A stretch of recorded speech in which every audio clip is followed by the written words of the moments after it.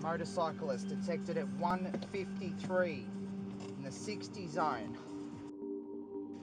Hello there. G'day mate. I have just detected you at an excessive speed here today on this road.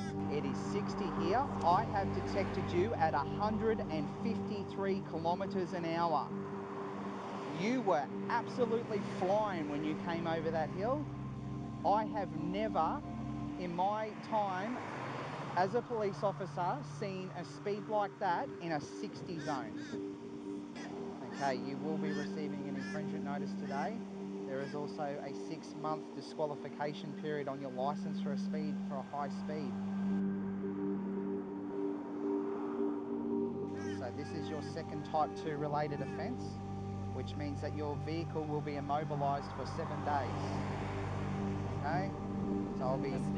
Yes. Doesn't have to get impounded, you're allowed to take it home.